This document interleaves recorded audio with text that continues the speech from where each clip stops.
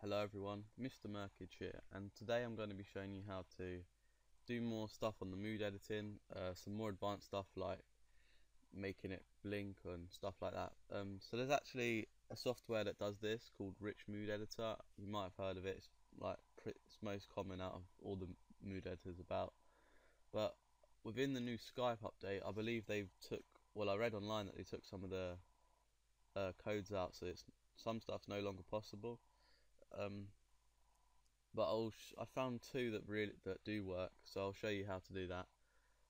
In this notepad here is basically the ones that used to be. I don't know if Skype added any new ones, or because I've not read the update list or whatever. But basically it uses HTML tags. If you know how to code HTML, which is a pretty simple language, it's like they use that to determine what the mood's going to be. So just I is italics, B is bold.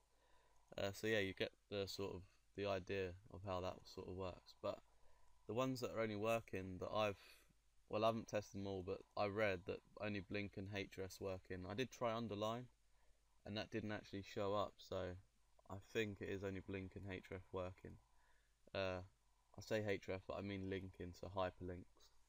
So yeah, I'll show you how to do that. So if we come into here, I'm just going to copy one of these, and because I made an awkward size for the tool, I'm going to have to size some of this down because I don't want to change the outline of the whole tool. So I'll just shorten these down a little bit first.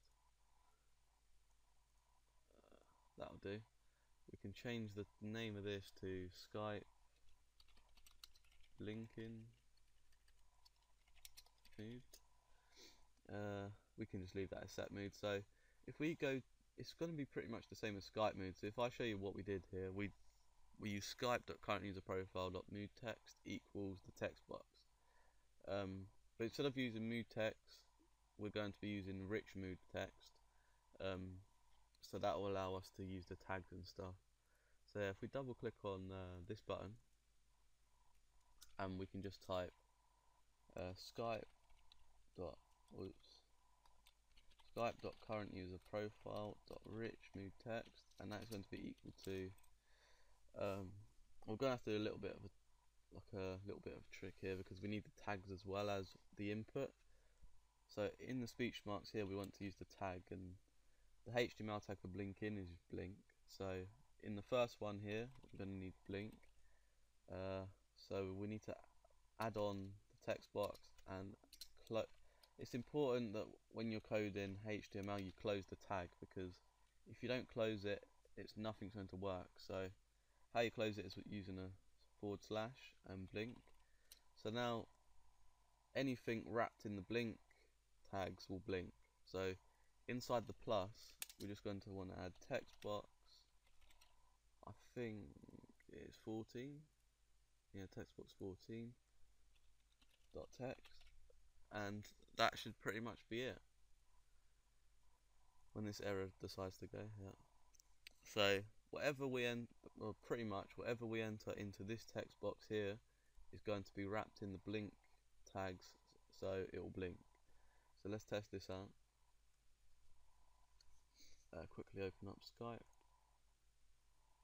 Oh, as you can see, I've already got it here. I'll remove that. So we can't open the tool and connect quickly. So once we're connected, go over to profile, and inside the blinking mood, we'll type something in. As you can see, I've got no mood at the minute, so when I press set mood, it has changed it to testing blinking. So that's that working. I'll show you how to do another. So if we close this down,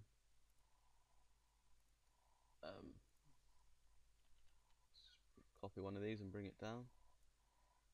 So if we double click this button, we do Skype.current-user-profile.rich-mood-text and equal to like I said, I don't think some of these work, but I'm going to try it anyway, just so I know that they don't work. So for this I'll use center.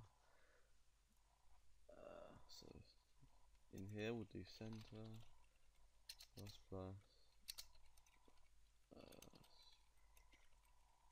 slash center, close the tag, and that should be text box 15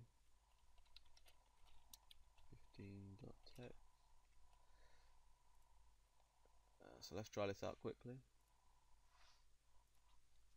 I just want to know for myself that it's really not working, so connect to Skype, profile,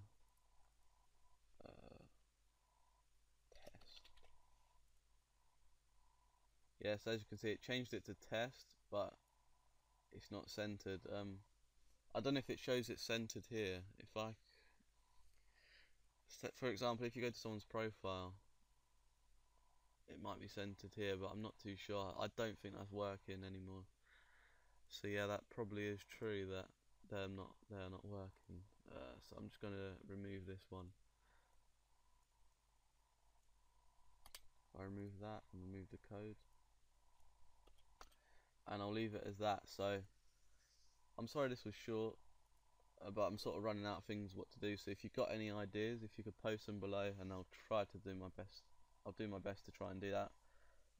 But yeah, like I say, the only ones I think that are working is blinking and using hyperlinks. So you could try to do this one yourself.